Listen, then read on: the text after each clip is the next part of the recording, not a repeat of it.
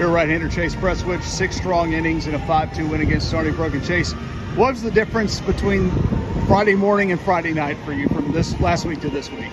I think, I was a lot less nervous. 10 a.m. There wasn't a lot of people here compared to opening day at home. So I was a lot more calm today, and I'm glad we were able to keep the energy. We had a lot of energy last night from last night's win, and we were able to carry that into today, even with an early morning game. So.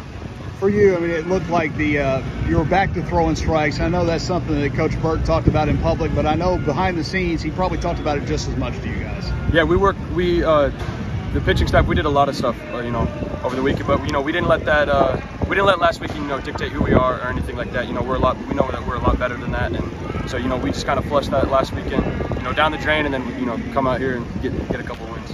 A little different game today, a little bit more of a pitcher's duel, kind of what a typical Friday night would be for you. Does that kind of help you settle in as well, knowing that it'd be nice to have 10 runs every time you go out there, but some nights you're going to have to win some 5-2 games? Yeah, I mean, our offense, what an incredible start to the year. I mean, it's really good knowing that you can just go out there, do your thing, and the offense has your back. So, and especially our defense, our defense has been playing amazing today, and so that just lets me relax, just do my thing, fill up the strike zone, and let everyone else kind of defense and the hitters do their thing. Right now, you're throwing to Bo Willis. How glad are you not to have to pitch to Bo Willis, the hitter, right now?